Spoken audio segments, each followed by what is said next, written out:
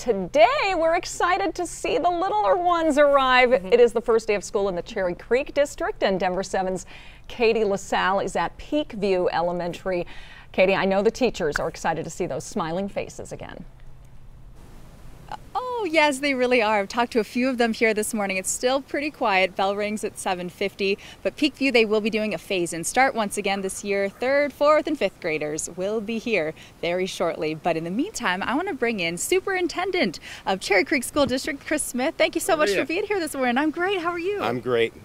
How are you feeling for this first day back? Awesome, man. Beautiful day, first day of school. I mean, you couldn't ask for anything better. So, 53,000 kids coming back to school. I'm super pumped. It's great. Super pumped, as you said. A great day out here. And then you also have new things happening this year within the district, including aspiring educators. Yeah, that is going to be a game changer in public education. So we have the opportunity to license our own teachers through Cherry Creek, through Colorado Department of Education. And so we've been working with them. We've been working with the Community College of Aurora in order to support our teachers. We have a mentor teacher here with us today. We have 3 aspiring educators here at Peakview. So we are super excited for this program. And we want to bring in Jillian with us. Please join us this morning. How are you doing? Doing well. How are you? Great, thank you. So we just mentioned you are an aspiring educator. How did you get involved in this program, and what are you looking forward to?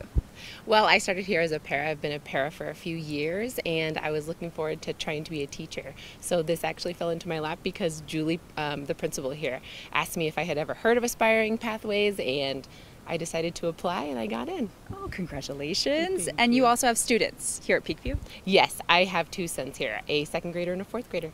What do you think they're looking forward to for this first day back? A lot of excitement, probably their new clothes, seeing all their friends.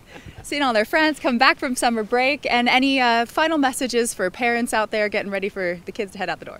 Just let's have fun this year. Let's make sure that we push ourselves academically, but let's have some fun. So we're excited to start the new school year. Excellent. Well, guys, thank you so much for being with us, spending some time this morning. I know you have a busy day ahead, as do you, and we'll send it back to you in the studio for now. Reporting live at Peakview, I'm Denver 7's Katie LaSalle. All right. Shout out to all of our educators and teachers doing the hard work. Looks nice out there right now, but pack the umbrella for after school today.